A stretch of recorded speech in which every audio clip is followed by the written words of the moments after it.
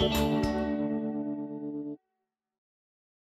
this video, we're going to show you how to embed a YouTube video into a Moodle resource page. We'll begin by finding the video that you want to use on YouTube. Scroll down the page to view more options. Click the share link where we'll find the HTML code we'll need for our page. HTML code, don't panic, HTML is the language used to create web pages. YouTube creates this code for you. All you do is copy and paste it. Clicking share gives us more options to choose from. We want our video to show up in the Moodle page, so click the Embed option. We could just copy the highlighted snippet of HTML code right now, but let's click the Show More option to check to see that our options are set correctly. We'll scroll down the page to find our options.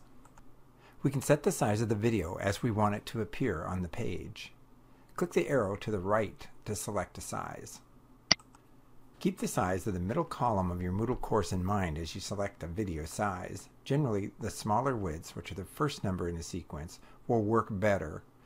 Don't worry too much about the size though. Students can always click the option to view the video in full screen. Scroll down again. Let's take a look at some of the other options available to us. First, make sure the Show Suggested Videos option is unchecked so that kids don't see those thumbnail videos at the end of viewing a video. The next option will include the standard YouTube player control bar. This allows students to skip ahead to certain parts or return back to certain parts and watch them over and over again. I always leave this option checked. The Show Video Title option is certainly not mandatory. It just displays the title of the video at the top of the YouTube screen. I always leave the next option checked just to protect student privacy a bit more, and you never need to use the last option. With our options selected, let's scroll back up the page to see our HTML code now. All we need to do is simply right-click and copy the snippet of code that YouTube has been building for us all the time we've been choosing the options.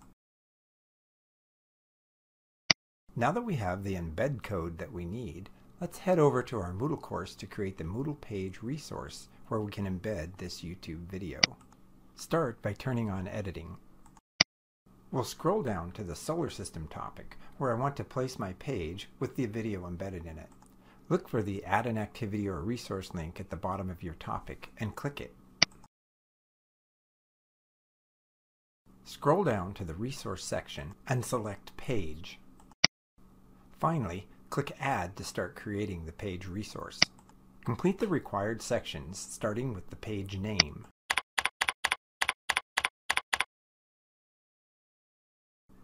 The description doesn't show unless you check the option to display it on your course page.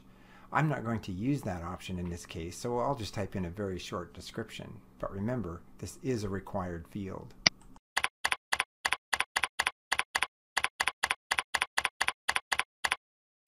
Scroll down the page a bit more, and now we are ready to enter the content that we want to appear on the page.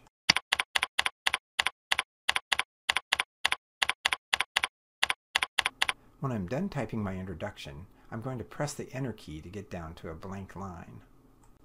Now we are ready to paste in our HTML code from the YouTube page. However, we can't just paste it into the text editing area, or it will end up looking like this. We don't want the code to show, we want the video to show. Moodle has a special place where you're going to paste this HTML code from your YouTube page. Click the HTML editor button, which is the less than and the greater than sign, to open up the HTML editor. Now just right-click and select Paste, or use Ctrl-V to paste the YouTube code into the page. Click Update to save your changes. Now you can see the video in the text editor. Scroll down to the bottom of the page and click Save and Display to admire your work.